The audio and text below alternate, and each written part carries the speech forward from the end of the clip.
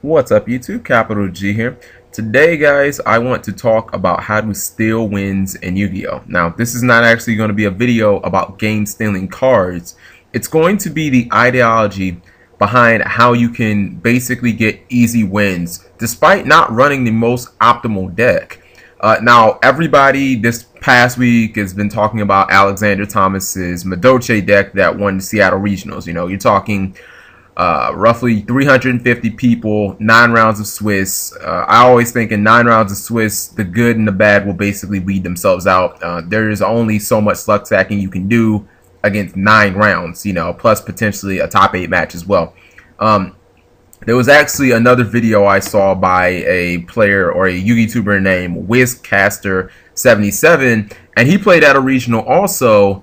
It was in Tallahassee, Florida with Prophecy, and he went, I believe, 6-2, or we'll just say X-2 for right now, and he got 19th. And I'm like, there's a similarity between these two duelists, and I think most people have come to the conclusion that Alex Thomas's deck was not the best version of what MegaCapitalG could be right now, but the reason why I think that you're seeing these rogue decks have a lot of success and why a lot of people need to take note of this is because when you play against what people would consider a top tier deck or just an established deck, there's only so much that the player can do against you that you won't see coming. Like if you play against windups, it doesn't matter if it's round 1 or round 8. You already know when you see a first turn wind-up monster, whether it be Shark or Magician or Rabbit, you pretty much have a good concept of what your opponent is trying to do, what their key cards are, what their key plays are, all the options that they have as far as what the extra deck contains. You pretty much, you already have seen the blueprint about 1,000 times.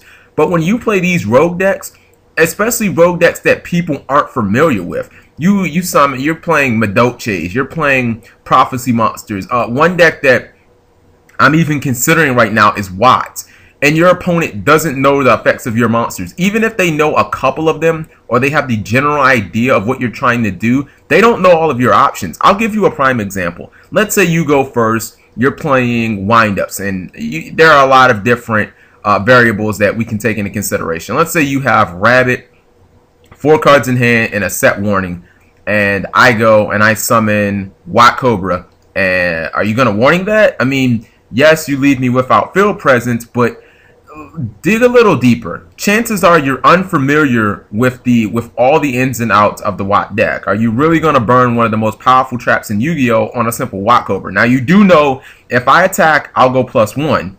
But then also you're potentially taking your life points down, and you really don't have any idea what I'm trying to establish or what my win condition is. I mean, let's just off the top of my head, what I know about Watts is I know White Cobra is a +1 when he attacks.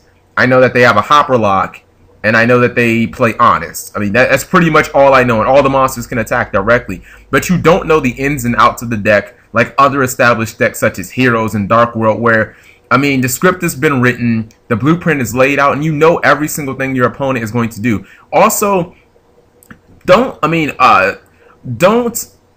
automatically assume that your opponent will comprehend what you're trying to do just because they read cards. I cannot tell you how many times I played against OCG players or on DN or OCG decks. Like, I played against MegaCapitalG and got smashed because I don't know what the hell he's doing. He's sending monsters back into his deck and playing ticket and all. And it's like, it's very frustrating when you play against something and you don't know what they're trying to do. Like, there's one thing to read a card, and there's a completely different thing to comprehend it.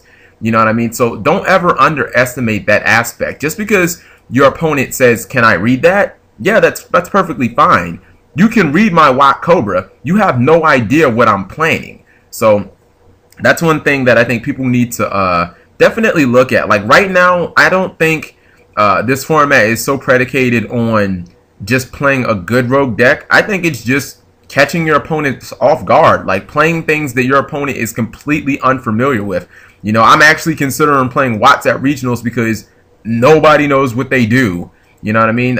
You look at Wizcaster's Prophecy deck, and I'm like, I know about 4 cards in that deck, so chances are he's playing against a wind-up player, and they have no idea what he does. So let me know what you guys think of this. Let me know what you guys think is a good deck that you see that is just completely unplayed, completely under the radar, and that if you played at like a regionals, no one would know what the hell you're trying to do. I think Gem Knights would be a perfect example, but all the cards aren't out yet. Thank you guys for watching as always.